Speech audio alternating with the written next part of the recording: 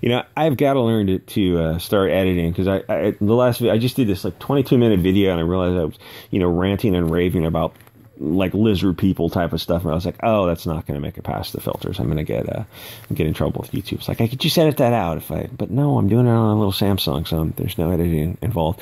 Plus, I played some of this clip. I don't know how much of this clip you can play of this chick spurging out, even at quarter speed, before they're probably striking every channel that possibly deals with this. Click the links for Odyssey, Bit Chute, Discord, Telegram. Sorry, I did just kick somebody out of Discord. Because they posted cringe, and it was a gut reaction, but they came back, and I apologize for that. Or to support the channel by joining the channel for as little as 99 cents a month, you will get a little shiny icon that will, I don't know, light up in the live streams and in the comment section, or support channel the various other links, Coffee or Subscribestar. There are other videos that are going to be put on Subscribestar, but if you support the channel through one of the various other links, I will give you a link to that stuff. So Jeremy Hamblin, the Quartering, and Frosk, in this equation, they're on the same side. I mean, and really, as I'll explain, you could put like Mundane Matt Jarbo and Ethan Klein kind of on that same side too, versus the non-soy boys of Comicsgate, Yellow Flash, EVS, JDA.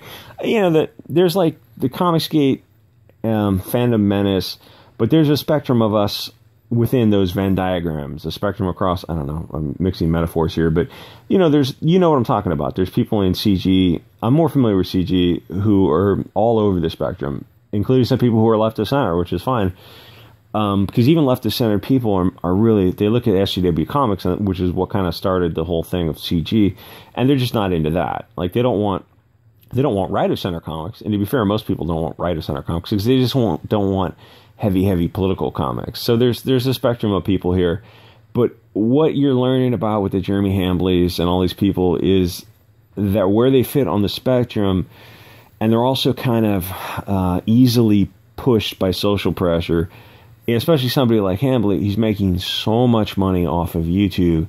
He's not going to do anything to screw that up. And no shade for that. I get it. But you also have to have some principles and some dogma. It's kind of a disappointment when you've loosely followed people for like 5 or 6 years on YouTube, and you learn that like there's nothing there. It's just there's an empty shell. And like there's a lot of people in Comicsgate who have gotten some criticism, but they're not empty shells. They do have some core dogma. And they will stand for, and they will stick their neck out a little bit to stand for something. And then you look at like Jeremy Hambley, who's making so much money. It's like, oh, he'll just do whatever he's told. Like, oh, he does drink a lot, and I don't know. Sometimes in wine is truth. He'll let some things slide. Anyway, so finding out that the Quartering is basically Matt Jarbo. There are these 2015 YouTube vibers who are left-wing. The Quartering is a left-wing guy, even though the left-wing doesn't understand that, because, I mean, when you're so far left, everyone at the right of Stalin is going to be the corporal. But he knows how to monetize both sides, and he's made millions of dollars providing entertainment and infotainment, which is what 90% of YouTube is. It's just entertainment. And I will say in the past couple of years, YouTube has gotten a lot worse. It used to be, like, there used to be actual news and political content on YouTube that mattered, and in the past 2 years, that's all gone. It's all on Odyssey now, or on the various other platforms, but Odyssey kind of feels like it's the flagship platform going forward. Odyssey, Gab, and Telegram, I think I would say, are the three best platforms.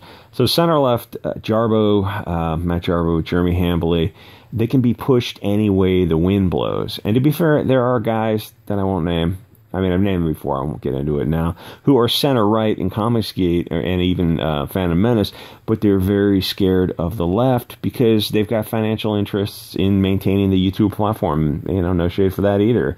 And they don't want to get canceled. So they've got a tendency to kind of sell out anyone who's a millimeter to the right. Instead of, like, the best thing to do is you don't have to sell people out. You just withhold judgment and keep gathering information. You don't have to jump into every fray. You don't have to comment on every hot topic. So Frosk is not important. The guy who hired Frosk is important. She's just a useful idiot puppet. She's not the one who's making the moves. She's like a pit bull eating a child. That's what pit bulls are supposed to do. The real question is, who let the pit bull loose in the orphanage in the first place? G4 TV needed to manipulate the cattle to get some eyeballs on the channel, and that is exactly what they did. For all I know, Frosk didn't even write that rant, which is sort of funny to imagine that some guy behind the scenes was writing how not bangable she is, which is definitely true, but it'd be funny if you found out, oh yeah, I didn't write that, Cecil wrote that. So how'd you feel about him writing that you're not bangable? Well, I mean, we both know it's the truth. I mean, there's no shame there. And, you know, manipulation or not, I don't really think G4 TV kind of fits in the current social media environment, at least not on YouTube. I've heard that on Twitch they're doing better, so I don't know. Their demographic is tweens and maybe young teenagers, but there's a lot of competition for those eyeballs. These guys, like, yeah, this doesn't sound as good. Like they wrote this out, and when you write things out and you read it, you're like, oh, this sounds awesome. I know this is going to get either a laugh or it's going to get some applause. And what the two guys are thinking, I think they're hearing her say this, that, you know, keep in mind, they all approved this beforehand, if not, in fact, they didn't write it themselves, but they're hearing this said, and like the thought bubble over their head is like, this isn't going as planned. But what do? We can't stop her. We can't cut her off. It's like, it's a 3.5 minute rant. You can't just cut her off. There's nothing you can do. You just got to ride it out. It's like, this is not sounding as cool as it did when we wrote this thing out.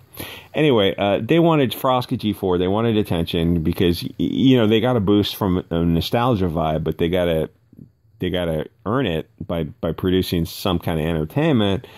So they got their attention by calling the viewers sexist.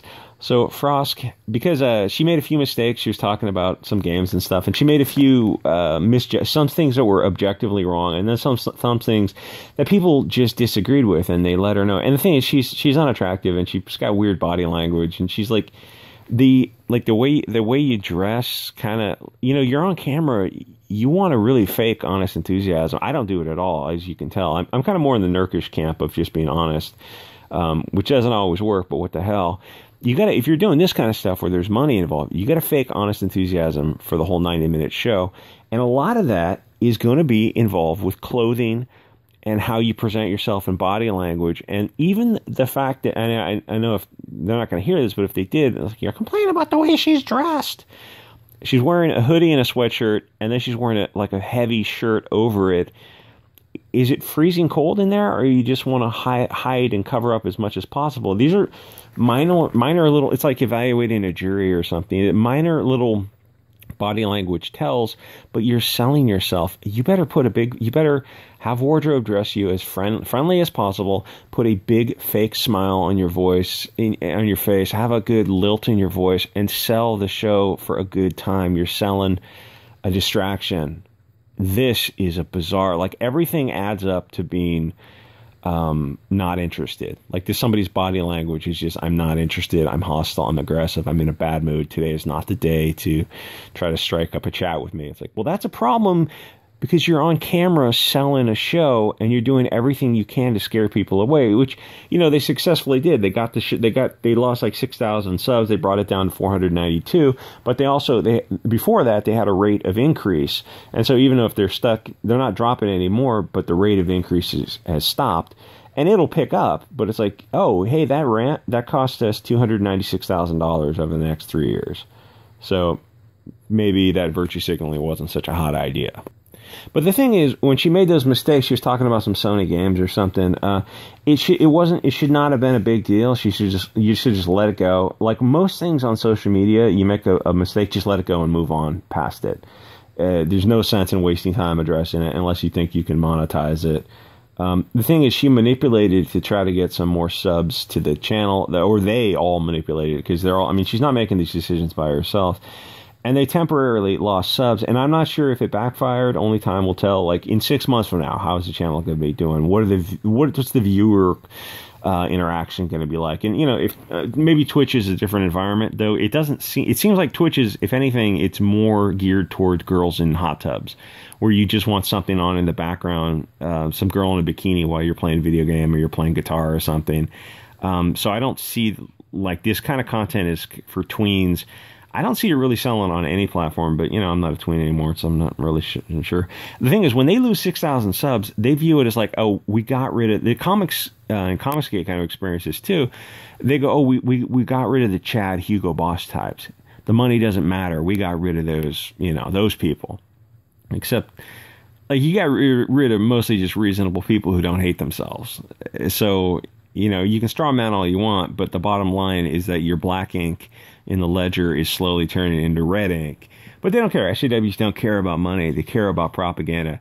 Most of them don't have a religion. This is a new religion to them. So they manipulated this event into being kind of a left-wing versus right-wing thing. Same thing happened to Star Wars in 2015.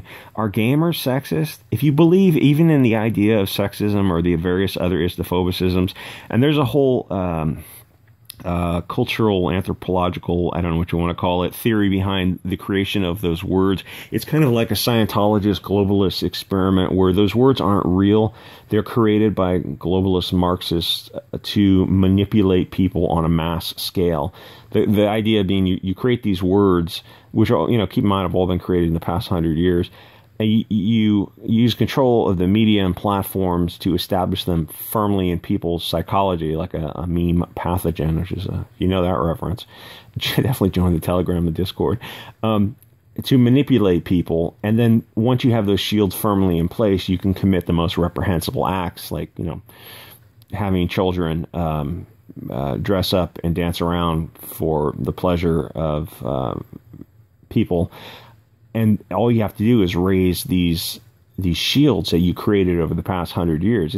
You got to realize, like, the people, these globalists you're dealing with, they're playing the long game. They're not playing over a lifetime. They're playing over hundreds of years. They're playing chess, and it's not that we're not capable of playing chess. Some of us very much are, not me, but we don't even know that we're playing a game, and we're being played, and we're not even sitting at the table. Anyway, both male and female gamers make sex-based derogatory comments. Welcome to the internet. Female gamers are probably, in my experience, more sexist than males. So actually, Frosk's comments were misandrist, because male gamers are the victims of misandrist comments online. Male gamers are the marginalized, oppressed, and disenfranchised victims. Their voices must be heard. Who else will stand up for male gamers? So if they got like 492,000 subs on G4, if kids enjoy watching these Sessler and, I don't know, Frosk and all these other idiots, I guess the kids probably hate themselves and maybe enjoy the abuse. But the thing with G4 is that anyone can cover games nowadays, and there's a ton of competition for eyeballs just on YouTube and Odyssey. And the thing with Odyssey is it's a growing community across all platforms, but it has a growing video game community for some reason. Maybe because it's a live streaming thing. Maybe you can use Odyssey and Discord and play games live. I'm not that much into video games. But the thing is, with videos, you've got to offer something. It's got to be entertainment or information, or simply at the base level, hot chicks in tight clothing. If you give me one hot chick in tight clothing, I guarantee you, anyone could build a successful show over having one cute girl who can fake honest enthusiasm for 90 minutes. Like that's the base level programming. If you have an ugly guy who's making a show and successfully, credit to Ethan for being, not a hot chick and having to have, that's the credit to guys in general on social media, is that they have to get by on their wits, where you've got hot chicks, like they already have a boost up. And I will say, to be fair, there are some hot chicks in CG who are legitimately talented. But then you have chicks like this who are not hot chicks, but they're not talented, and they're not funny, they're not informative. They're just angry and bitter, which is a weird sell. Anyway, this has gone on long enough, already 14 minutes. Like, comment, subscribe. I'll see you guys all next episode.